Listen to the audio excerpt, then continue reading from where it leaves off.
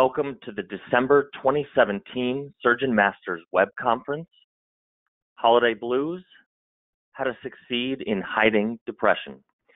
A few Surgeon Masters Web Conference reminders before we begin. This web conference is being recorded. Discussion is designed to be open and nothing is completely confidential.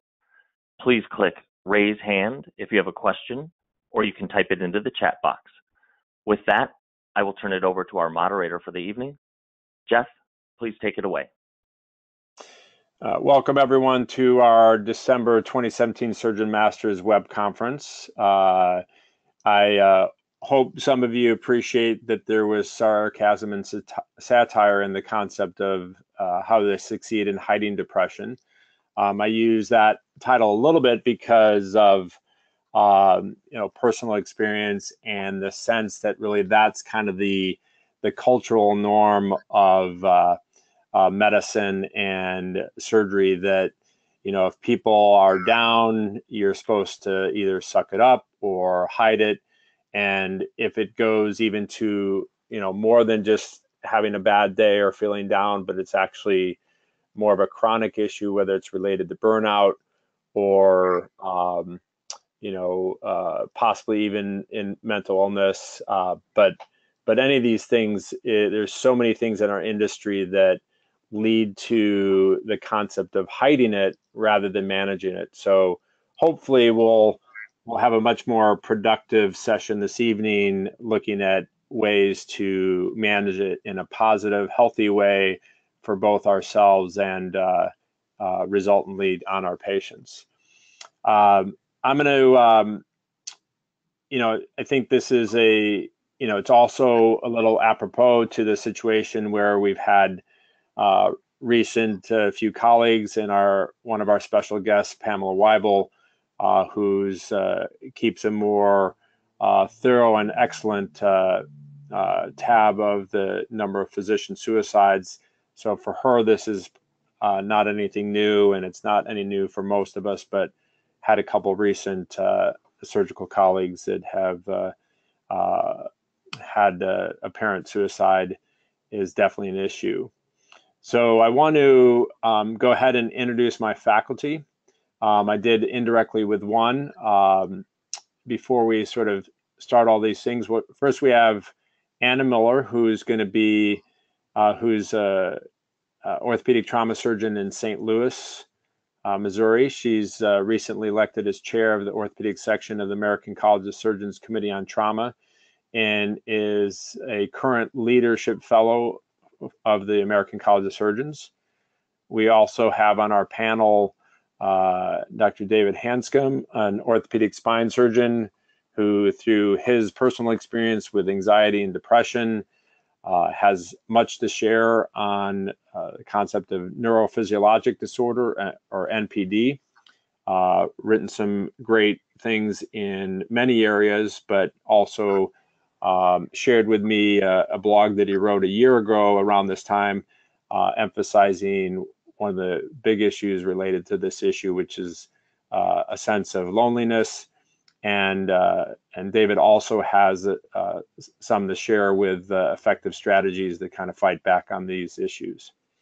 And we'll share his website with and Pamela's later on in our slide presentation. We also, like I said, Pamela Weibel is a family physician and from a family of also multiple physicians. Is that right, Pamela? Oh, yes, it is. But no surgeons, no surgeons. No?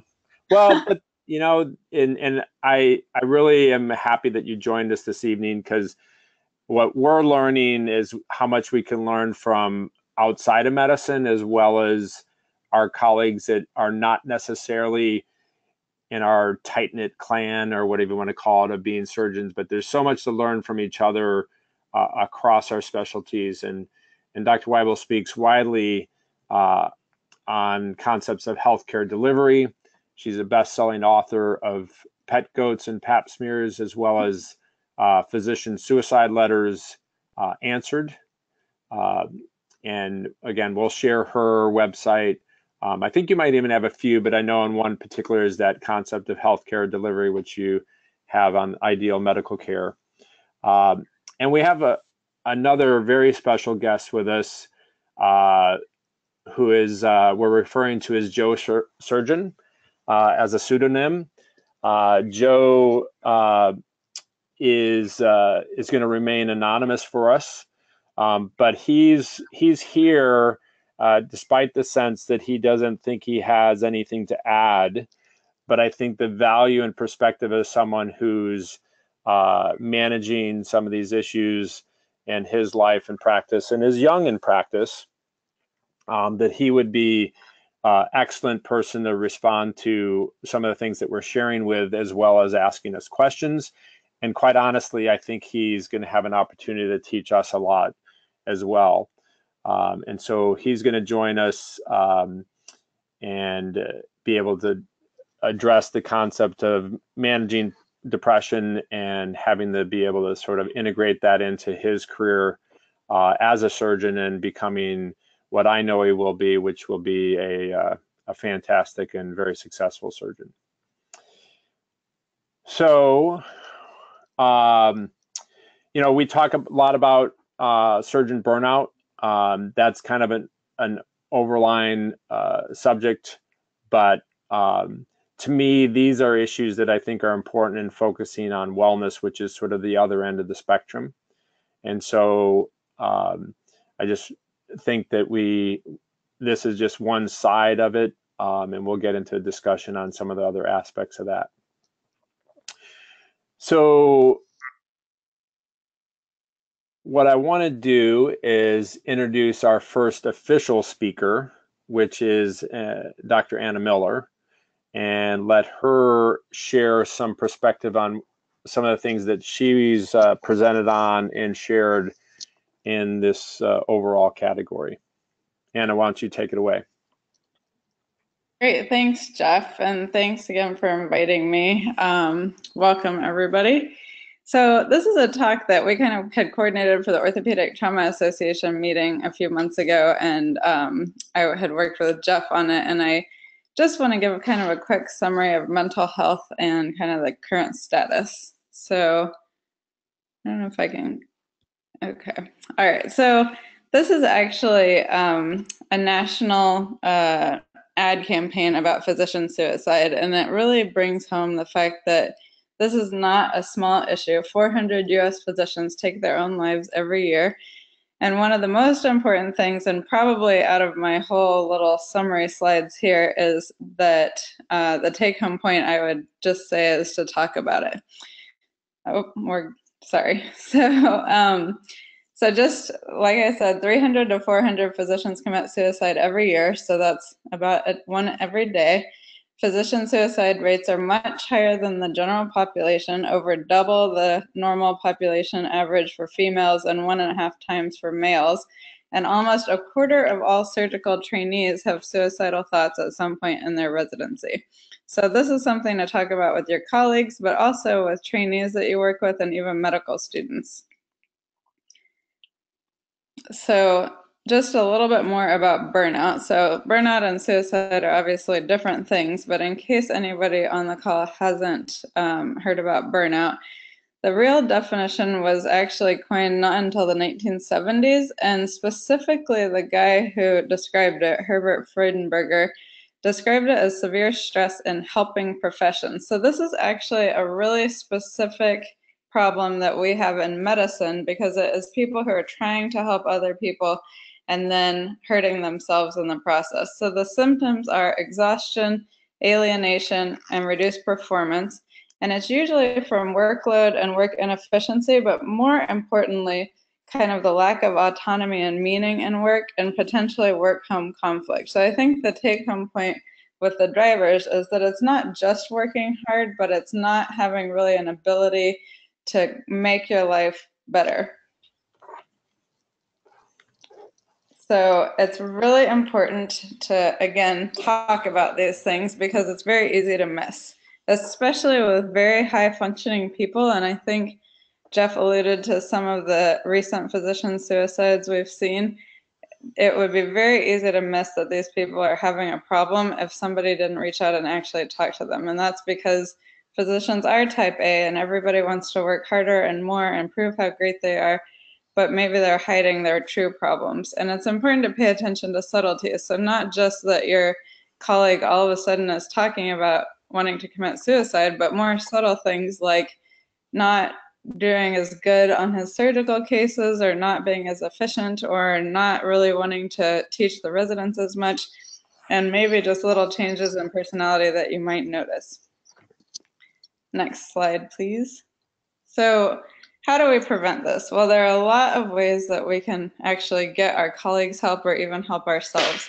One of the big ones that people are talking about a lot now is cognitive behavioral therapy, which is basically just training yourself to kind of think happier thoughts.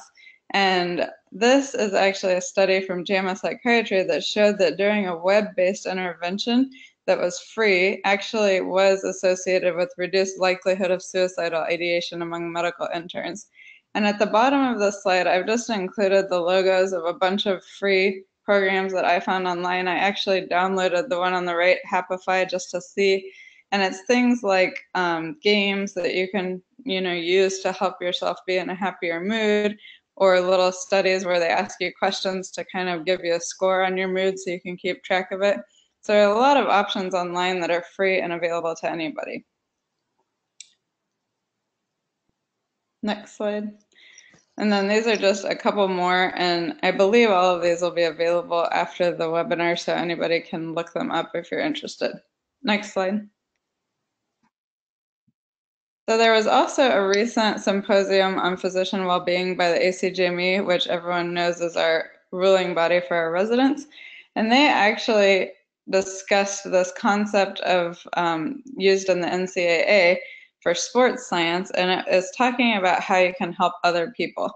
So it's important to realize that helping contains 5 separate decisions. So the first one is actually noticing the event, so noticing that there's a problem, and interpreting the event as a problem. So not just blowing it off, but saying this is a problem, and I'm going to assume personal responsibility, and then knowing how to help and implementing the help. So what we see is that most people may notice the event, but either they don't interpret the event as a problem or they don't assume personal responsibility. So it's kind of like when you have a patient who you are concerned might be abused, it is your responsibility to report that patient to somebody who can help them. And it's the same thing with your colleagues. You have to assume personal responsibility and at least reach out to make sure that they know you're there, and they will have somebody to talk to if they need to. Next slide. So why don't people help? Again, because helping others is not just about one decision. You have to have these sequential decisions, and a failure at any one of those steps will result in no help. So there are multiple things that can prevent the right decision from occurring, including not taking that personal responsibility or not noticing that there's a problem. Next slide. So again, you might assume it wasn't a problem, think it's none of your business, thought someone else would do something, believed that others weren't bothered by the issue, didn't know when or how to intervene, and maybe felt your own safety would be at risk. So another example is when everybody takes CPR training, we're all taught when you first find a person down, you don't just look at the crowd and say, somebody called 911. You pick a specific person and make it their responsibility. You in the yellow shirt, please go call 911.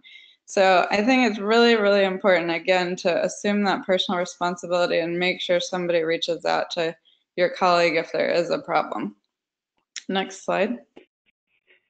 So these are just some of the things that we had discussed about potentially things we could talk about later in the talk, and I know we have other panelists who are going to give some of their own insights, but just thinking about how to have the conversations about whether your colleague is doing okay, maybe some techniques that we could talk about, and then warning signs that people may have seen with their own colleagues. Thank you. So Anna, on that note, can you share any examples or strategies that you found particularly effective, or even just kind of an anecdote as to how you've been able to engage people in conversations? Sure. So I think, the first thing obviously is that you want to approach people that you have a good relationship with already. So if you notice one of your colleagues is having some problems that you may not be very close with or you may not feel comfortable approaching, a good strategy could always be to tell somebody who is closer to them that you've noticed a problem, and it's really likely that that person had already noticed it themselves and just didn't want to say anything. So even approaching the friend of the colleague to talk to them is a step in the right direction. For me personally, I've actually talked to a couple of people that I was worried about, and we actually had a couple residents and my colleagues that I've talked to, and with every person that I've talked to, I use my opening slide from this as a starter, and I just say, I noticed you've seemed a little down lately, or I noticed you have been late to meetings more lately, or whatever it is that the symptom seems to be. And I just say, I sometimes give these talks on physician depression and suicide. And did you know that more than 400 physicians commit suicide every year? And, I'm hoping you're not really in that dark place yourself, but I just want you to know that we all are concerned about each other. And I'm here to talk if you ever need to talk about anything. And some people have really opened up, and some people, kind of blow you off and say, oh, I'm fine. I've just had a bad week. But I think just making that foray and saying, it exists and you're here if they need you, you're not forcing them to sit down and have a conversation, but just making sure they know you've noticed and you care. That's awesome. It's interesting because as you point out that you never know the reaction, and it might even be a case by case situation. I mean, I've been talking about wellness in these conversations and reaching out for a little while now, and this week I had a very bad patient experience with an unexpected patient death, and my colleagues were reaching out, and I have to admit my baseline personality is that it's not that I'm guarding, it's almost like number one, I would just say so awesome that people reach out, right? And Mm-hmm. but I'll say no thank you, but I'll stay in touch, because whenever I get to that point where I think it's the right time, where I want to have that conversation, or I've had little conversations here and there, but knowing that I have kind of a smorgasbord of people to pick to talk about something is pretty cool. But yeah, it is my initially, I don't know if it's sometimes the location or if it's the situation or timing, but there's a lot of reasons why somebody might decline that to engage at that very moment, and it's not a bad thing. Yeah, I definitely agree with that. It's just making sure that they, like you said, they know you're there if they need you. Any other questions from others in our on our panel for Anna?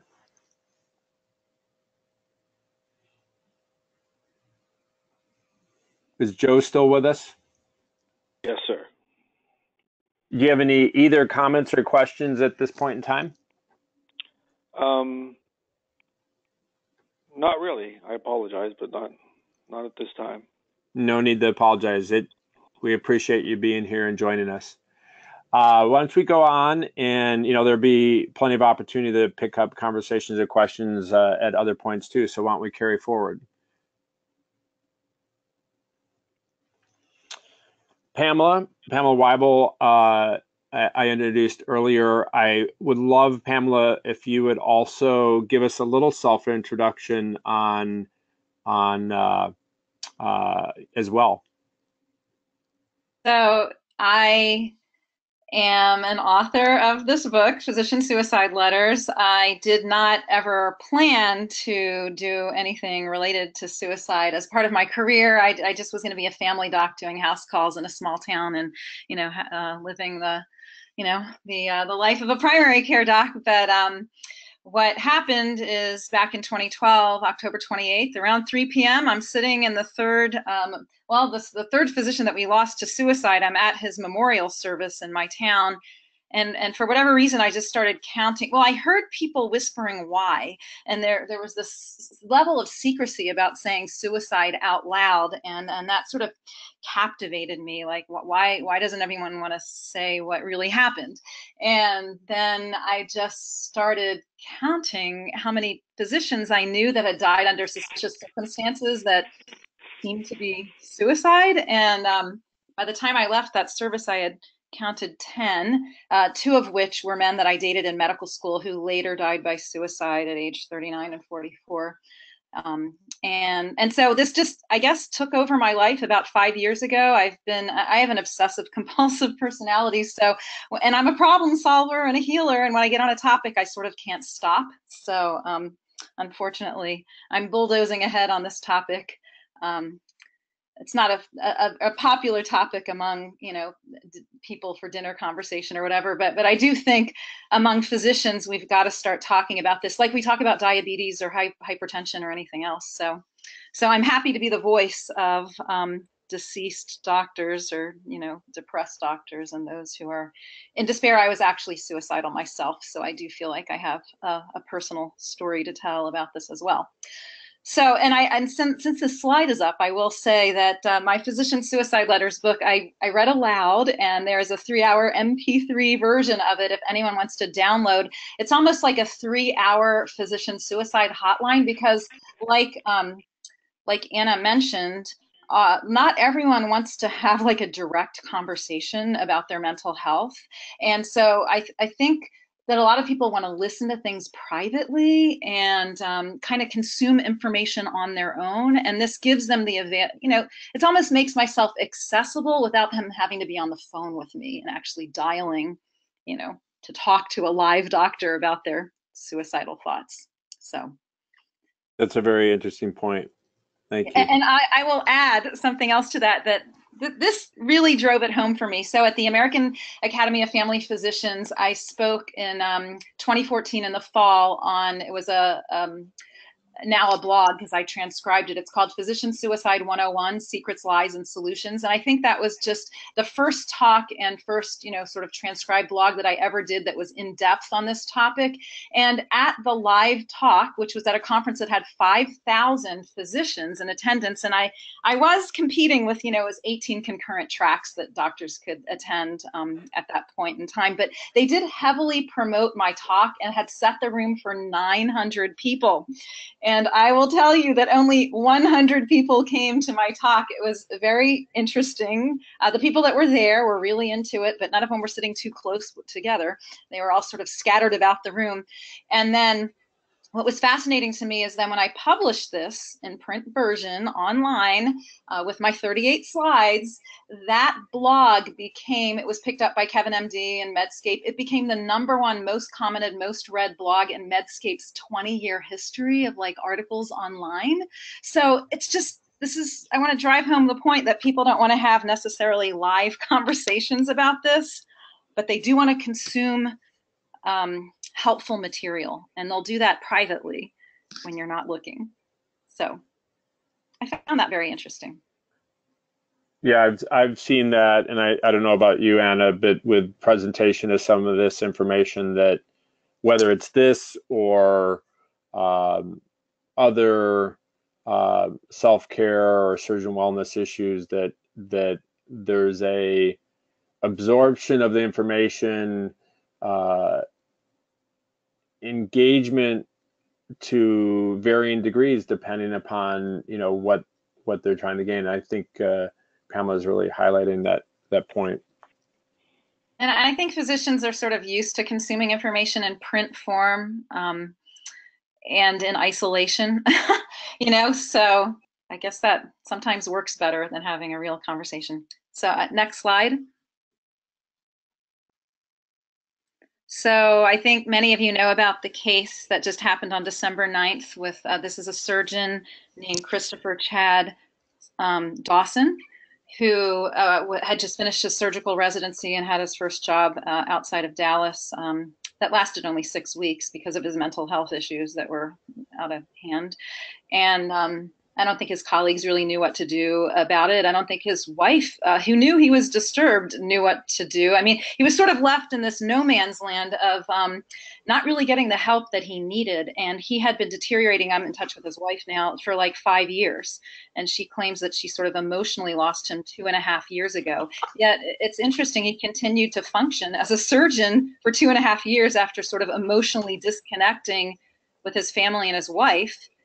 And then he graduated, right? And then if you don't know how this sad story ended, he shot his children and himself on Saturday morning, December 9th.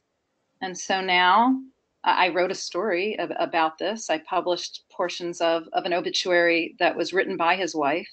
And I think that if we don't sort of run away from the horror of the story, there's things that we can learn by just sort of evaluating how we deal with colleagues, how we deal with troubled colleagues, when we decide to intervene, how we intervene, what options we have for intervention. And I think my bottom line is, prevention is so much better. If somebody had done something 5 years, 2.5 years ago, whatever, it would just been so much better. And I think a lot of this doesn't have to be almost like staged and PowerPoints and, conversations like that, but just a culture change, the way we interact with each other, the way we express appreciation and love for each other. And just, I would say, having more, the one thing I guess I want to drive home in our conversation today is I would love for us all to have more of like a family atmosphere with our colleagues, so that we're really thinking of them as brothers and sisters in medicine and not just co-residents or, the surgeon down the hall or the primary care doc in the next building. I mean, I want us to take this on, especially in this holiday season, as these are our brothers and sisters and they need our care. And for not receiving our care, they might withdraw and isolate further. And this is sort of a most tragic end result here. While we're on the slide, if anyone has any questions, I'm happy to answer because I know a lot of his family and I know some of the backstory. Well, I think you point, I mean, there's several things just in the discussion of what you raise, in the sense that, one, I love the message of more of a family atmosphere and a culture change. And I think everyone on the call is on board and like-minded in that sense, that this ability to talk about something, to share it as this is what we know, and ensure you're in a good situation where more information. I think there's a lot of times where we don't know information, but we speculate. And some of the interesting conversations or comments that I had in follow-up to Dr. Dean Lorich's situation was that a speculation as to why, and I kind of had, I'm totally fine with, okay, if we could learn from that, but I was kind of like, kind of doesn't really matter to me. It's like, it's tragic nonetheless. And more, I think, was the message of how could we have had an atmosphere where that could have been intervened sooner, or like you're pointing out, prevention. And that the speculation as to what would lead somebody to this, I think it's almost ourselves trying to figure out, okay, that's not happening to me right now, so I'm okay. But to me, that almost scares me, because if that's the thought, then that would mean that if that was happening to you, you wouldn't necessarily be okay. Right? I don't know. What's your thought on that?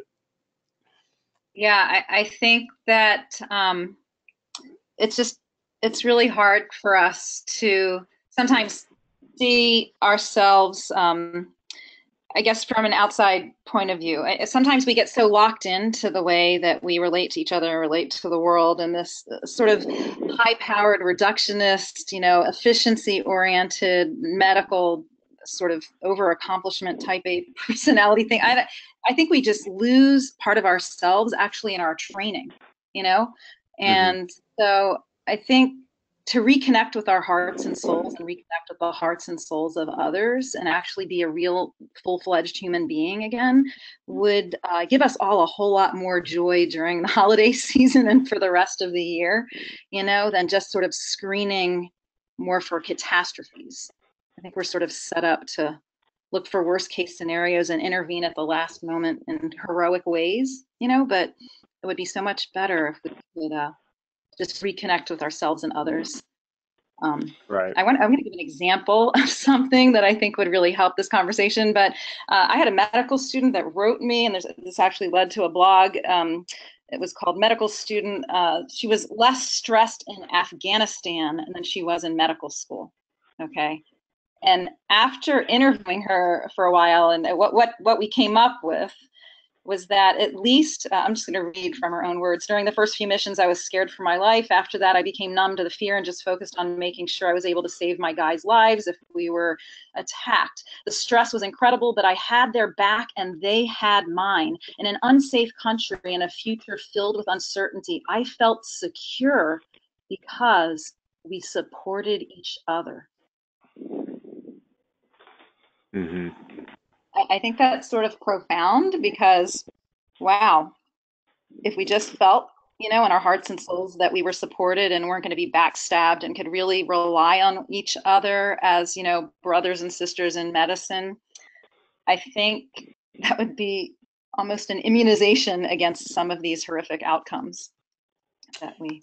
I think that's a very excellent point and excellent perspective. I think that's what we're trying to do, and being a former pessimist, transitional realist, and now beginning to be an optimist, I think we have the opportunity to do that. And I think I want to share, just because some of you may not have read my article on, on obviously this man who was an intelligent, brilliant surgeon who was falling apart in front of our eyes.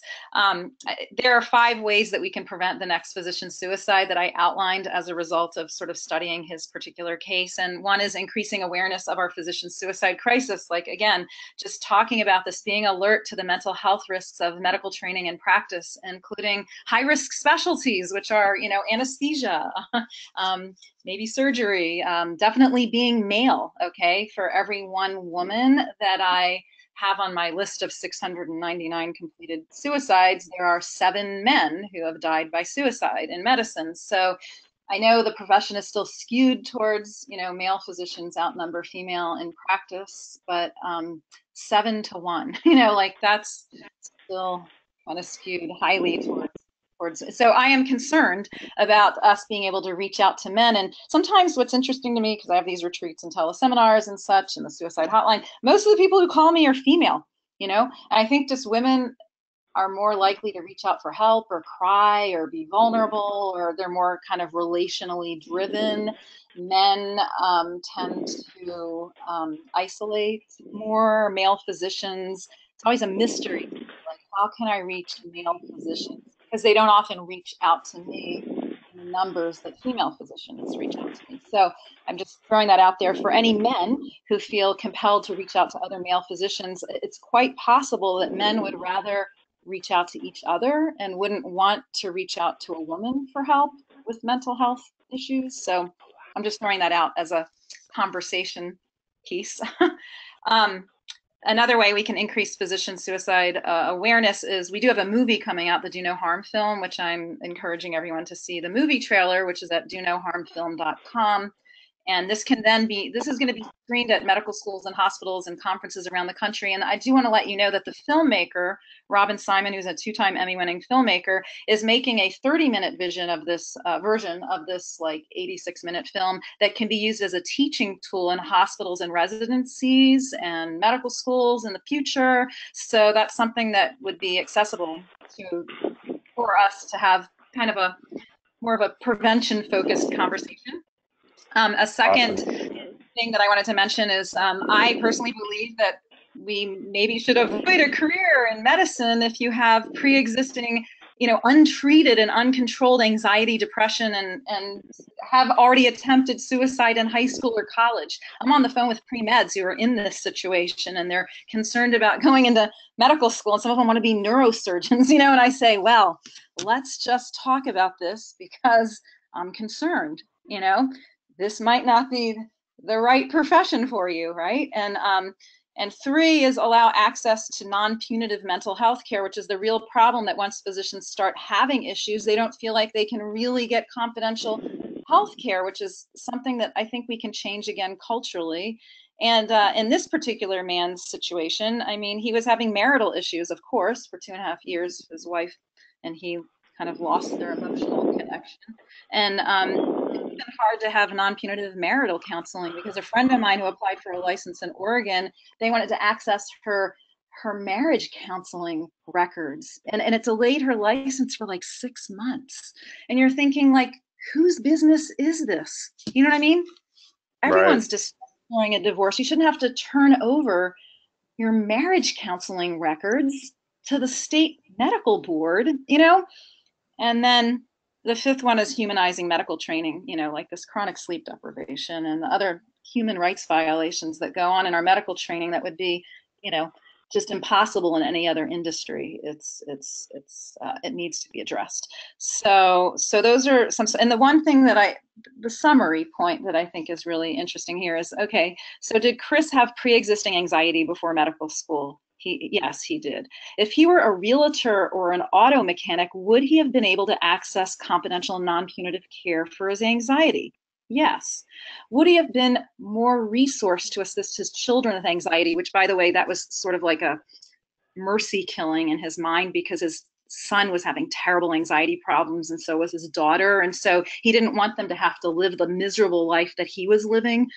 So he took them out, if he had been able to get help for his anxiety and his mental health issues, he would be in better shape to help his children.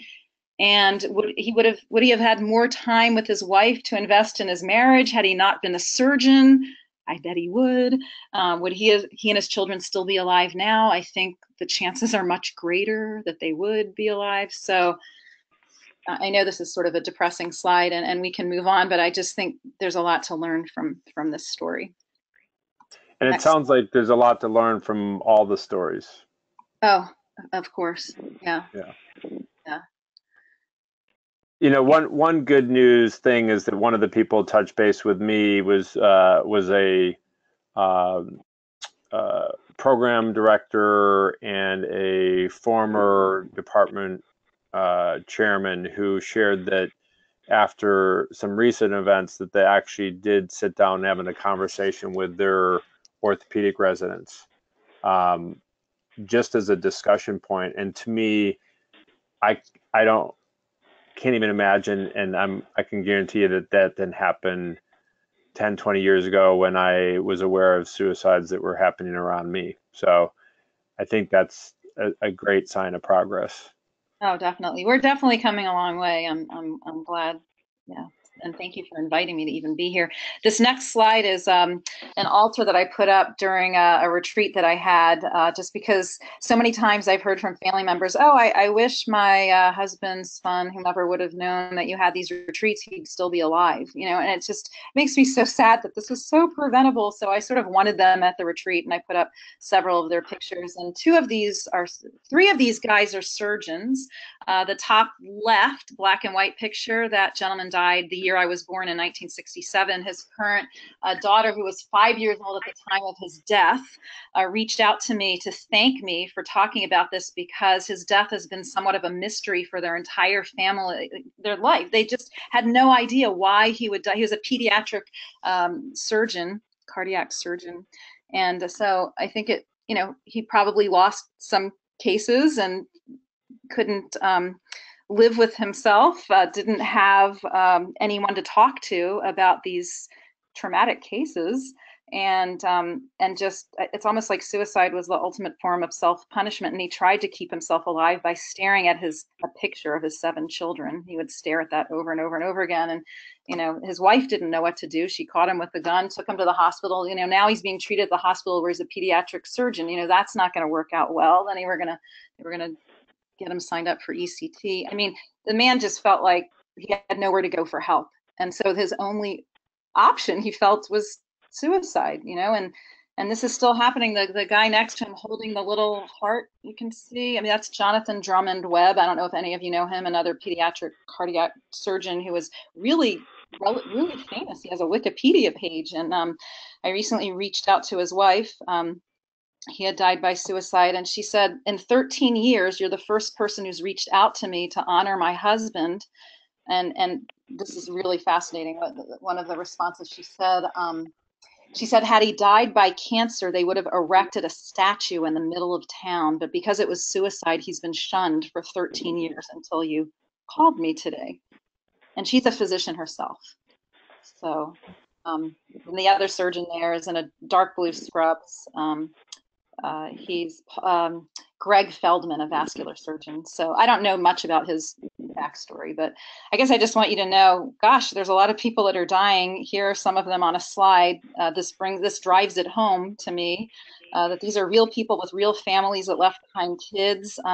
Sadly, Thomas Gahagan, who's the black and white picture on the top left, after he died by suicide, as adults, 2 of his 7 children also died by suicide in the same method. So, like, the increased risk of suicide to your family members is very high as well, which I think, again, goes back to the Chris Dawson case. He's taking his children out who already were not coping well with high anxiety, because what kind of life was he going to leave them with after his suicide?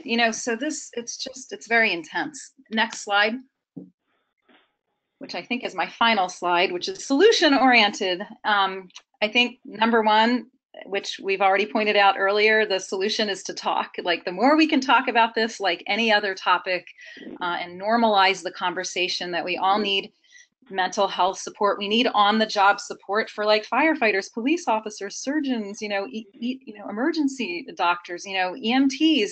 This is tough. This work that we do is difficult, and we need to debrief after cases, and we need each other to lean on. And then number 2 is, stigma of not being able to ask for help. I mean, we need to help people without having them feel like they're going to be punished and having restrictions on their license or losing their license altogether and having no income.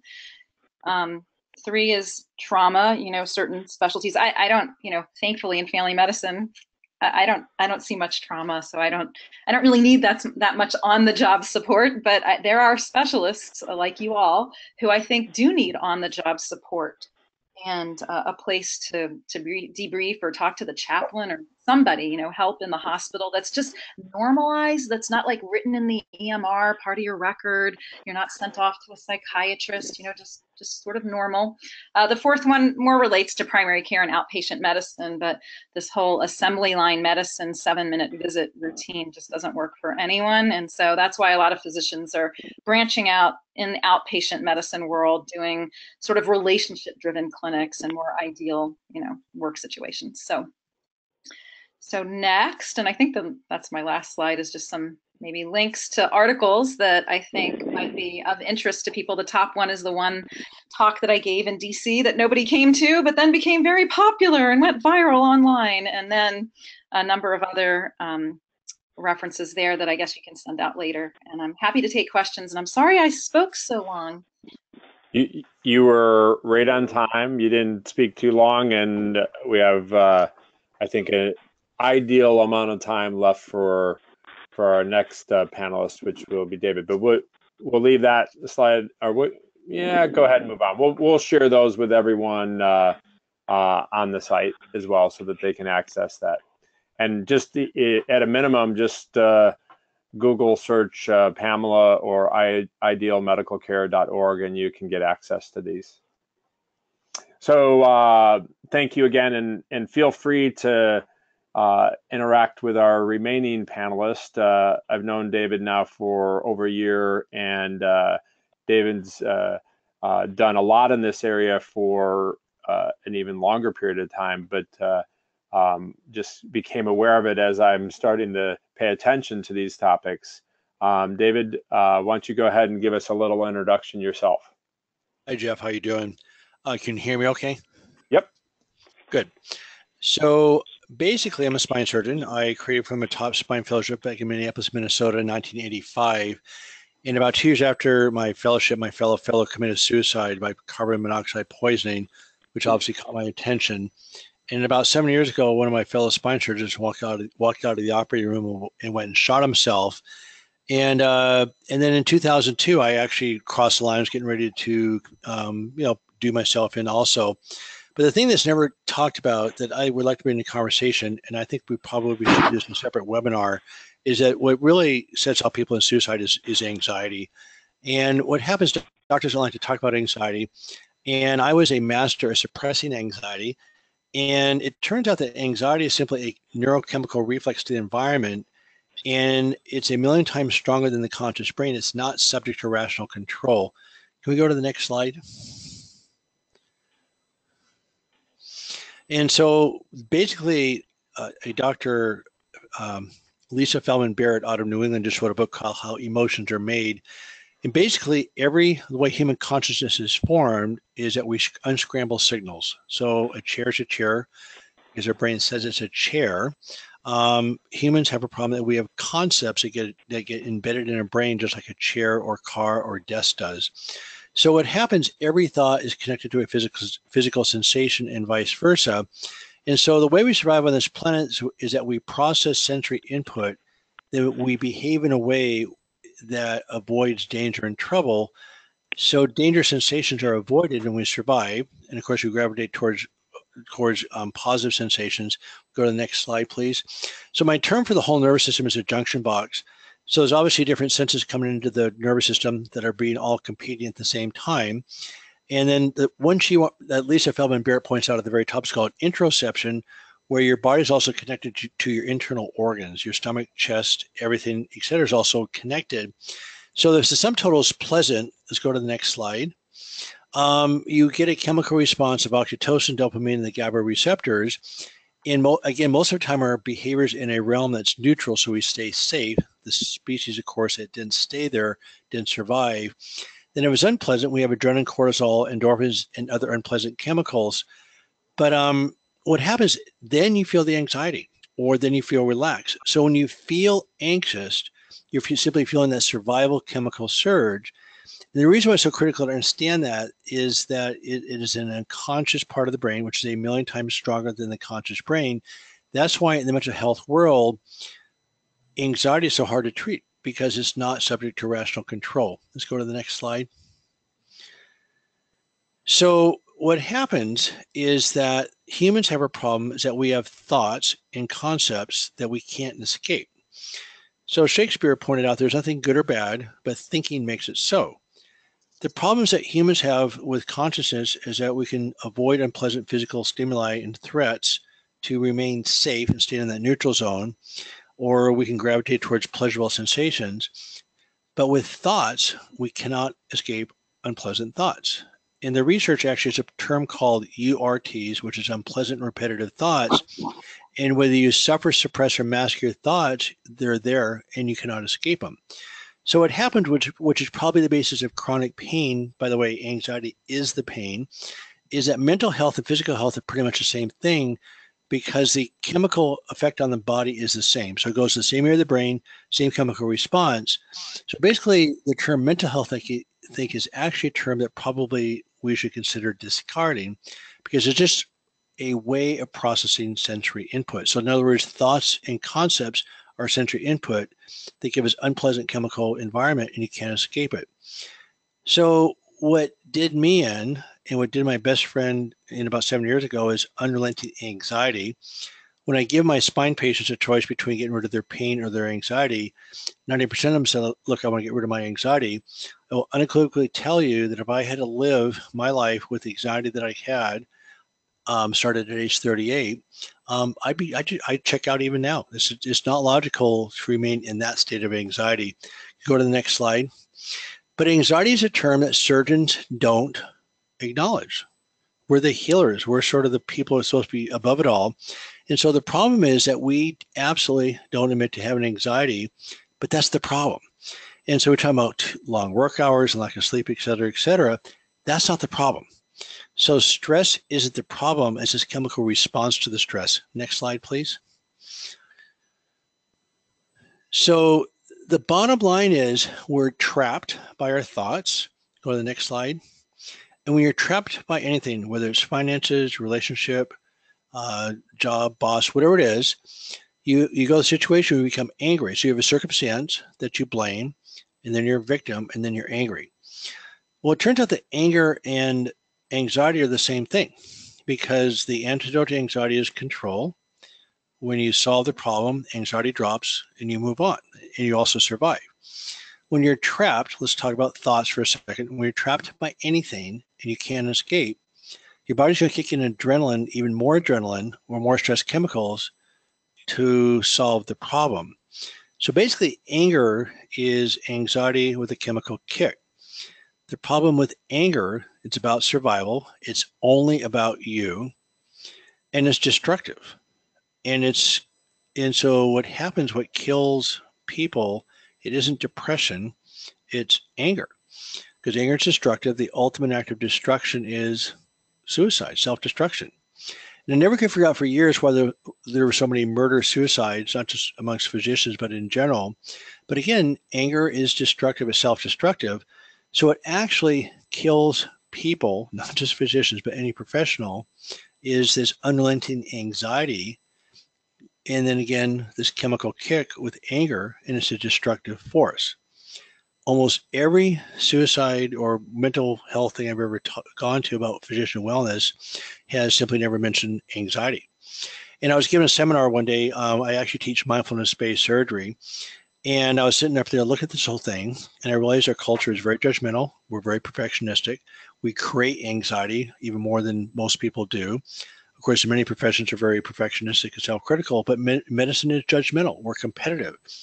So for us to actually flip this around would take a massive cultural shift. First of all, acknowledging anxiety is an issue, that doctors are humans too. Second of all, understand that anxiety is not solvable by normal psychiatric means. You have to do basically somatic tools to calm it down. Go to the next slide, please. And so, next slide. And next slide. So what happens is that, again, I do seminars on this, so it's hard to condense this. So the bottom line is a solvable problem. You have to understand the nature of the problem. The medical culture has got to understand that we are human, we're not superhuman. And what actually drives us into college, top grades, medical school, residencies, and fellowship actually is anxiety driven by perfectionism. And we're perfectionists. We're never good enough. We're always driving ourselves. So the same energy that takes us up the hill takes us right down the other side. And so for me personally, I honestly did not have anxiety. I didn't get into one of the top spine fellowships in the world by having anxiety. I became a master at suppressing it, and I honestly didn't know what it was. My whole thing was just bring it on. So I went from that state of mind to having a panic attack when I was 38 years old. And from that point on, it was 15 years of absolute hell. So when people talk about burnout, the word probably may not be a good word either, because we're talking about, well, too hard work, long hours, lack of autonomy, et cetera, et cetera. That's not the problem. Every profession has stress. It's this incredible need to achieve beyond words. Of course, everybody encourages that. So we have an adrenalized nervous system that we don't know how to turn off. And so that's the line, that's the bottom line to be taught right there in medical school. It should be mandatory that people get coached on how to deal with anxiety. It's not that hard, by the way. I did write a book called Back in Control, A Surgeon's Roadmap of Chronic Pain. Again, it turns out that and Jeff and I talked about this yesterday, it turns out one reason I know a lot about this, because the same characteristics that create burnout in physicians is the same as patients in chronic pain. It's sort of one of the reasons why doctors don't like treating chronic pain, because their patients trigger the same response in the doctor as the patient has, which is basically anger-driven anxiety. Next slide, please. So right now, again, I can talk about this for a while. I have a website called backincontrol.com. There's 4 stages. It's about 90% self-directed, and we have hundreds of patients going to pain-free. But the major factor that is consistent is that anxiety is permanent, but as you learn to calm down the nervous system, de-adrenalize it, shift into different neurological pathways, the anxiety drops to the floor. So I went from having a full-blown anxiety disorder in the form of a full-blown obsessive compulsive disorder, which is sort of considered untreatable in the psychological world. I'm fine. I'm thriving. And I honestly didn't know you could live a life like this that's rich, full, enjoyable. I'm not crushed by anxiety. But you can't put programs into place that people can participate in when they're literally being crushed by anxiety. And different people on this panel have had different levels of burnout. And we all know when you're absolutely crushed by anxiety, it's intolerable. And there really is no way out except suicide for most people. I got lucky. We can talk about this in another panel about, how to get out of the anxiety, but it's not very hard. It's incredibly easy. And if we could pull this into a systematic approach right there in medical school and make it mandatory, I think we would make some huge changes. David, thank you very much. That was excellent information. And I may have some questions, but I want to also give others an opportunity. Is there any others on our panel or any of our listeners that have any questions? I just totally agree with what you say about the anxiety. I mean, I've suffered with anxiety. 2 of the cases that I'm most familiar with, including Chris Dawson's case, it was fueled by untreated anxiety turned into anger. And so I just want to thank you for the insights and using words that don't carry as much stigma, I guess, for whatever reason. Like, at least in Chris's case, he was much more comfortable with the word anxiety than mental health issues. Right. Yeah, no, I mean, it's not very hard. We're all human beings. This is a universal problem. We're actually jumping into family issues with the chronic pain stuff, and people fight. Couples trigger each other, and it's particularly intense in people with chronic pain. And, the divorce rate in medicine is over 60%. In neurosurgeons, it's over 80%. And, we're judgmental, we're perfectionistic. And the problem is when you're judgmental, you're really projecting your judgmental view of yourself onto other people. So we're judged by our mentors, then we judge our kids, we judge our spouses, and then we isolate. So by definition, when you're judgmental, you start becoming more and more isolated, which of course makes the problem worse. So I do think there's some ways to actually organize a profession and say, look, it's got to stop. I mean, I've watched this problem being talked about for almost 30 years now, and it hasn't been solved. It's getting worse. There are some solutions. And I think some of the conversations should revolve about how do we systematically, really start solving the problem. I mean, the beautiful part of that is this is one of these conditions that doesn't require like a $2 million, $3 million NIH grant. Like we actually could solve this relatively simply, by just implementing what we already know. Right. Yeah. Excellent. Absolutely. Well, and what I love our entire panel, because everyone's been saying very similar things, changing up the words a little bit. I mean, I just noticed in your concept of judgmental and competitive, and that in the anecdote or antidote that Pamela is talking about is treating each other like family. Right. And I could go through each of your concepts or philosophies and look at the parallel and what Pamela is doing, or the information that Anna shares, and some of the things that we're trying to do with Surgeon Masters is kind of create a family of people willing to talk about things. It's super. This has been awesome. Is there other questions or comments from others? Well, I would just like to. This is Joe Surgeon. To the last speaker, Dr. Hansen, I'd like to find out. I also suffer from anxiety, and did you mention you wrote a book that? Yeah, go back one slide for me, please. Yeah, I wrote a book, Back in Control, and so all my fellows now are being. First of all, I was mentored by my sport golf instructor who has been on this show. So we teach these same tools in surgery. We actually use surgery to practice the tools. which basically is simply somatic tools. We actually practice writing exercises. You simply write down your thoughts, tear them up. Over 300 research papers document how that works.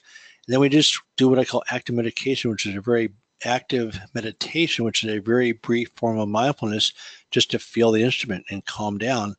So surgery is stressful and situations are tough. So instead of going focus, focus, focus, you're actually connected to the focusing, not to the move. And we've done fellow training now for about 6 years on this with just remarkable results, consistent performance. We probably saved 4 marriages before it's all over. And again, I'd love to talk to you at length. I can't tell you the dozens of colleagues I sort of talked off the ledge here. And what's exciting and a little bit disturbing is that it's so simple. It's just not very hard. And once you realize that anxiety is just simply the adrenaline, and we find ways just to de-adrenalize your nervous system, things change actually very quickly and also very powerfully. So within 2 to 4 weeks after you start the process, you'll notice a shift. And by 3 to 6 months, you're free. It's Wonderful. really Thank you. exciting. And there's probably Thank no you, adverse effects, right? I mean, there's right? It's Yeah. not like taking drugs. Nope. Yeah. Well, once again, and I hope I'm not cutting off any questions, but the cool thing and the great thing that I've enjoyed with doing these web conferences and sharing the links of other people's information and making a connection between Joe Surgeon and Dr. Hanscom, as well as others to Pamela. We'll see if your theory on whether men connect to men more than women, we'll see if that pans out. We'll do our own little ongoing experiment. But this has been awesome. These are ongoing conversations. It sounds like that we have a bunch of people that are sharing information that is valuable and easy for others to incorporate. And the only way you can do it is if you stay connected and if you stay involved and communicate with our family of other folks in medicine and surgery. At that, I think I will, just because our conversation could go on indefinitely, I'll close us today. Thank again all of our panelists, and hope that everyone can join us in January when we do our next web conference, which will be on resilience and kind of integrating it in with the concept of resolutions and New Year's and hoping that we have an opportunity to continue to make progress in all of these areas. Thank you, everyone, and have a wonderful evening. Ciao. Thank you. Thank you. Thanks, Jeff.